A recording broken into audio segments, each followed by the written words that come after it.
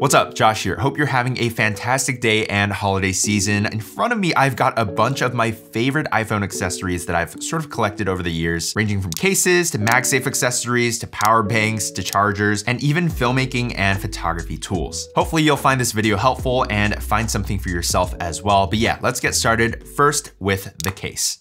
Now, as far as cases go, this is my favorite case currently. This is the Stash Stand case by ESR. And I'm actually really glad that ESR is sponsoring this video because I absolutely love this case. Of course, it's got all the things that make for a good case, like clicky buttons, built-in MagSafe, a raised lip to protect your screen. But the main standout feature that makes this case my absolute favorite is the built-in kickstand. If you're somebody who likes to prop their phone up during lunch or dinner and just watch some YouTube videos and relax, this is the case to get. And look, I know I'm not the only one that uses a bowl as a stand for my phone, but I think we can all agree that this is a much better solution. It stashes away into the camera assembly, and it also doubles as a camera guard, protecting your lenses from scratches. Now, there are also some other cases that I've used that I can also recommend. This first one is the Nomad Sport case in white. It's an all-around really minimal looking case that's sleek and modern. It's also got built-in MagSafe, a soft microfiber lining on the inside. Next up is the Nomad Rugged case in orange. A bit more bulky, more protection and rubber on the corners of the case. This is a good option if you're somebody who wants the most protection, but also wants their case to pop a little, especially in this orange color. Last but not least, I've got the Quad Lock case. This is how I mount my phone to my motorcycle. But even if you're not riding a motorcycle, the Quad Lock case is a fantastic option. There's a bunch of accessories that you can get with this Quad Lock system. This is the MagSafe wallets. When I'm out riding my motorcycle, I like to carry around this very minimal wallet because I don't like to carry my bulky wallet with me. This is perfect just to carry my license and a credit card. And as you can see, it's got a very similar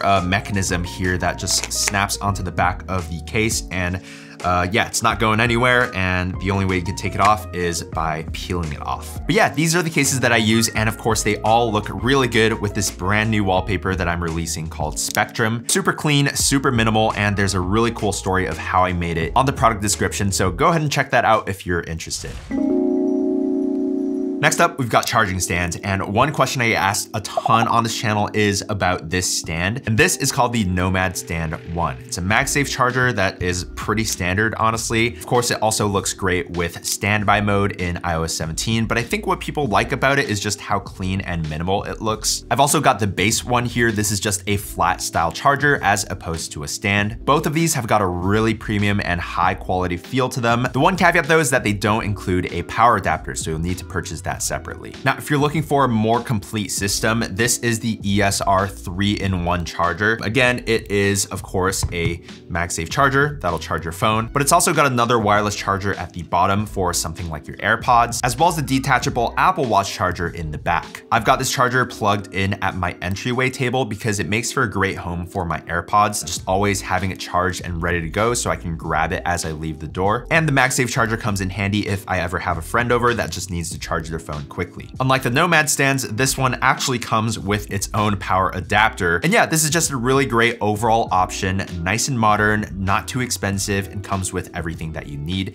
to charge all of your devices. All right, next up, let's talk about photography and filmmaking. And I only have two things in this category, but they are really cool. And the first one is this Moment MagSafe tripod mount. I've used this thing for so many things, from astrophotography to time lapses to filming ProRes clips on my tripod. This thing is super sick and was even used by MKBHD. And the way that it works is pretty simple. So on the top, you've got MagSafe. On the bottom, you've got a 1/4-20. Then when you've got it screwed in, you've got a tripod for your phone. Pretty sick. You can also rotate it in landscape mode if you're doing some filmmaking. And yeah, it's overall just a really solid tool that is a no-brainer for any photographer or filmmaker. All right, next up, we've got the MagDisc Pro. This is from a company in Hong Kong called Think Studio. They've currently got this product on Kickstarter, so you can back it on there if you want. But yeah, what it is essentially an SSD with this flexible 3D printed bracket that goes onto the back of your phone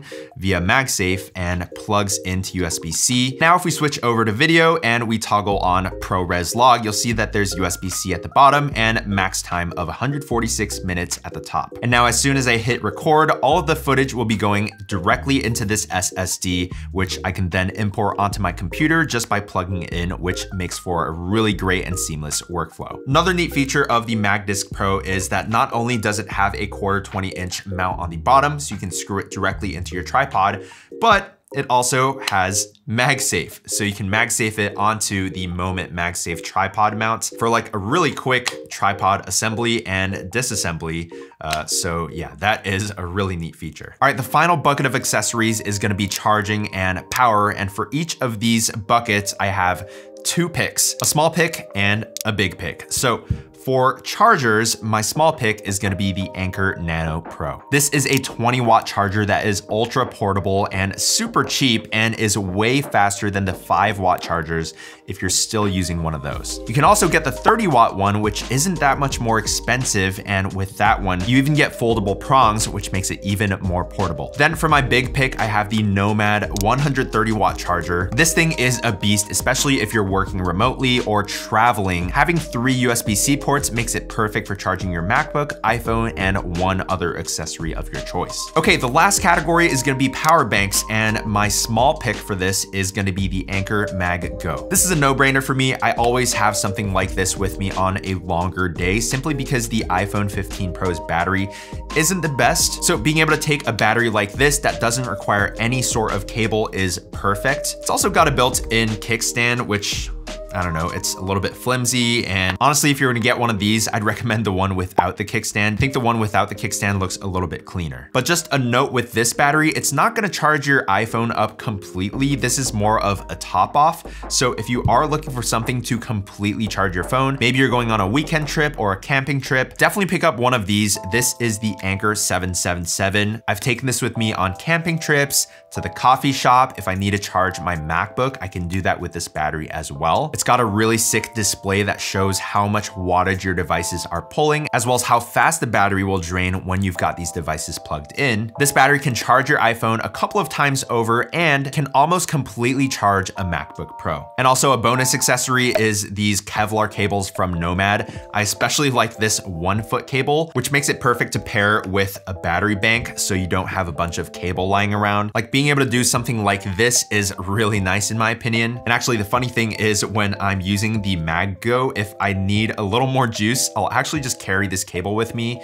and plug in my phone. And then once it's plugged in, I can conveniently MagSafe it on the back of my phone. So it's still charging via the wire, not wirelessly, so I get a little more efficiency, but also the convenience of MagSafe. But yeah, these Kevlar cables are really durable and super practical, and I definitely recommend picking one of these up as well. But yeah, that's been it. These are some of my favorite accessories for my iPhone. If you're interested in any of them, I'll have links down below, as well as a link to my wallpaper if you're interested in that. But yeah, consider subscribing to the channel if you're new around here, and I'll catch you guys in the next one. Peace.